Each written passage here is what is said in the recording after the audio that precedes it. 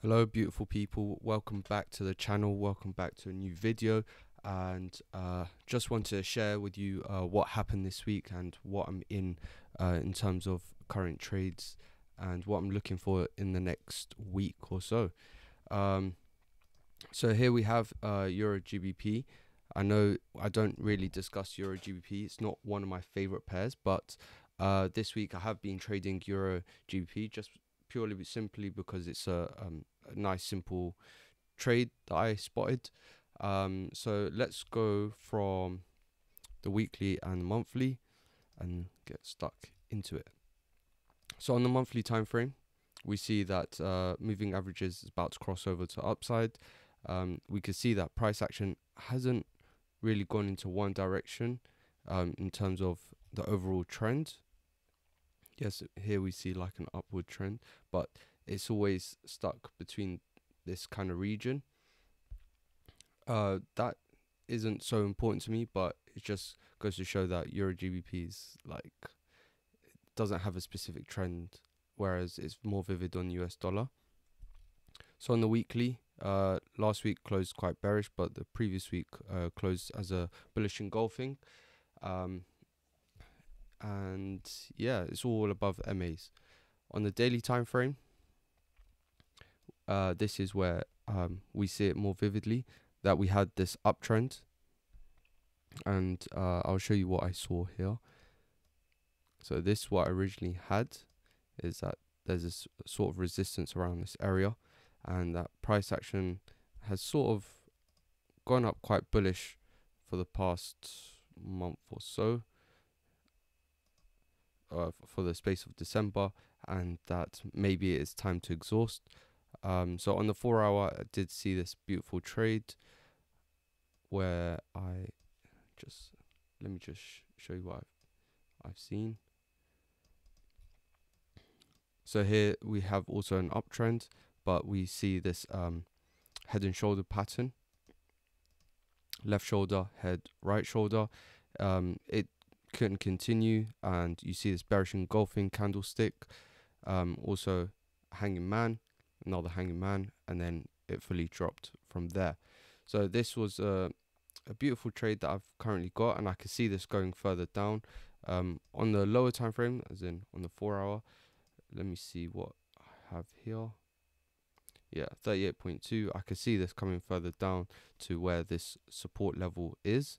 So yeah, this is a current trade that I've currently have on. This isn't exactly where I traded from, but if you wanted to get in on this move, this is what I would have.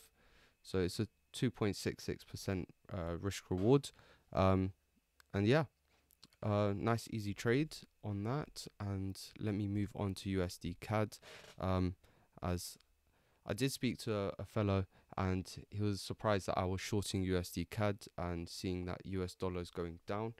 Let me get right into that. I like to keep it clean, so whenever I actually get onto the charts, I always delete everything. Let's start off with the monthly and the weekly. So monthly, again, we see this sort of resistance around this area, 1.40.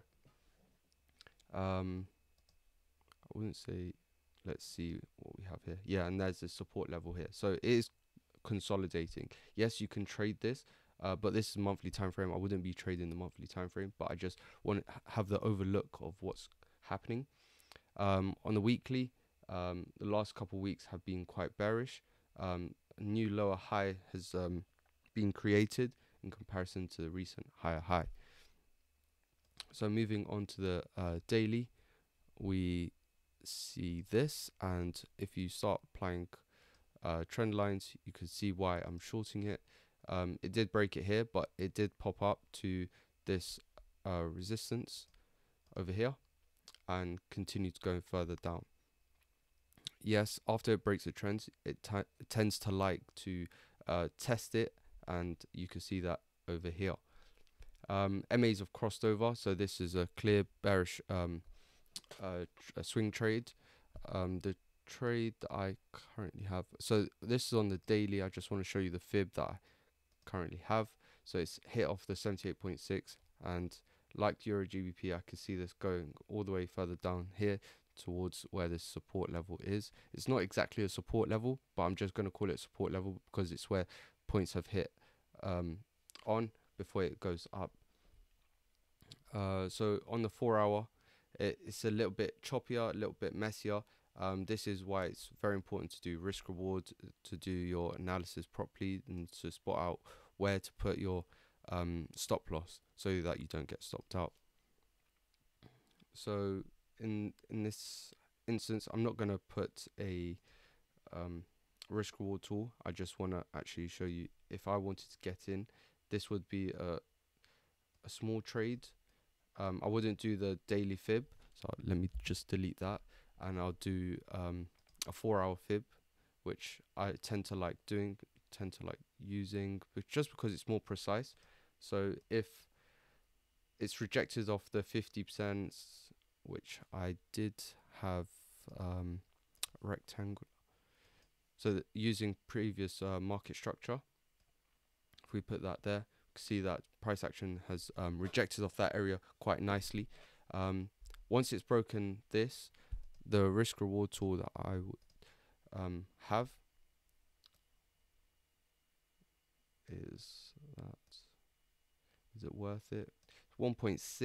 It's not the greatest. Obviously it's better to get in earlier, but yeah, this is what you could look to get in the new week. So yeah, I'm quite bearish on USD CAD and Euro GBP, and that's the trades that I've currently got on.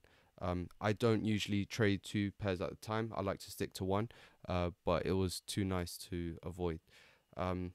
But in this new year, I'm planning to stick to 1 currency pair at a time, especially when I come to execute a trade.